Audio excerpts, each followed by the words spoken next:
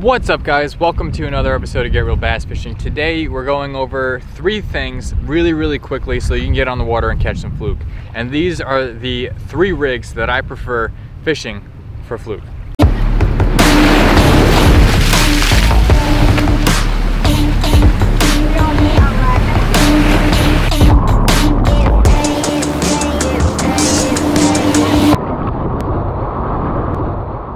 First, we're gonna go through this one. I have a regular old leader with a dropper loop, and I have a hook with a piece of GULP on it. On the bottom, about, I don't know, 13-14 inches below, I have a 2-ounce sinker. This is just because of where I'm fishing. 1 ounce, 2 ounce, 3 ounce, whatever it might be, depends on the rod too.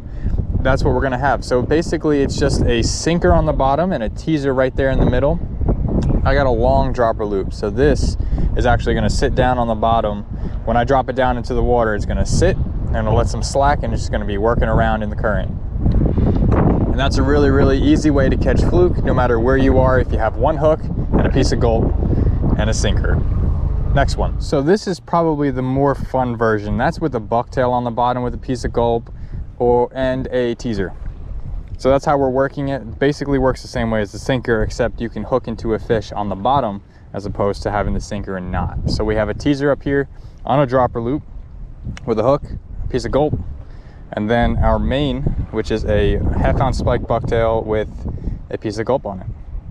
So third, and probably the most basic, is just a regular old bucktail. This is a 1/2 ounce spikes bucktail with a piece of GULP on it, and that's all it is. It's a regular old leader with a spikes bucktail, and we're going to be working the bottom with just one bait as opposed to having a teaser and a bait, or a sinker and a teaser. So this is our bottom bait, and that's how we're going to work them. All right, so with the regular old bucktail, nothing else on top, nothing, just a regular old leader. We got the 1/2 ounce bucktail with the piece of GULP on the back.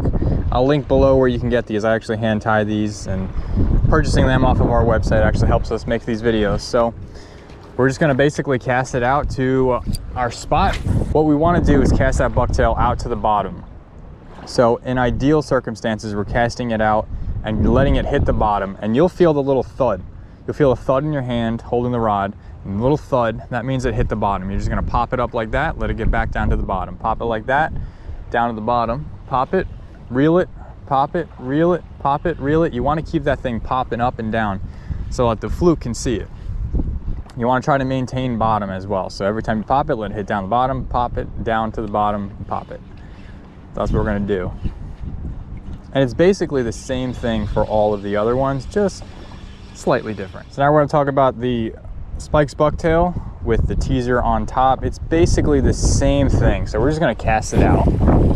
But now we have a teaser on top. So now we got to play it like there's a teaser up there too. So we're just going to get it down to the bottom, ideally in a perfect situation. Get it down to the bottom and just pop it.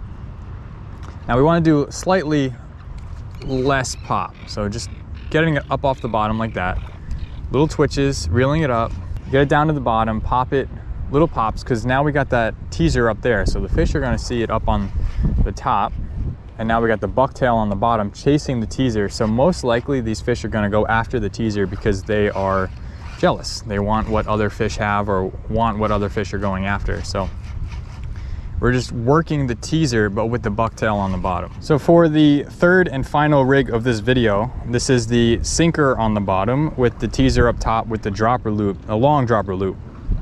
And basically when it hits the bottom, we're gonna give it slack. It's gonna work all there, and then we're just gonna work up like that. So it gets up there, and down and up.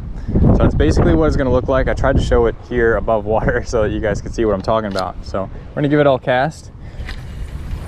So we're getting it down to the bottom, and we're just working it like we were working the other ones. Little twitches, giving it little pops, trying to keep it on the bottom, but also visible since it's the teaser. And that's all it is working the bottom for fluke. They're flat fish, they sit on the bottom, they live on the bottom, they eat on the bottom. Everything is on the bottom. So if you can keep your bait near the bottom, popping it up, that way they see it, then you're gonna catch some fish. So another tip, I like using the dropper loop where you don't actually tie on the hook. That way I can take the hook off when I'm done, throw the piece of GULP with the hook still on inside of the GULP bag or the container. That way I don't waste my GULP.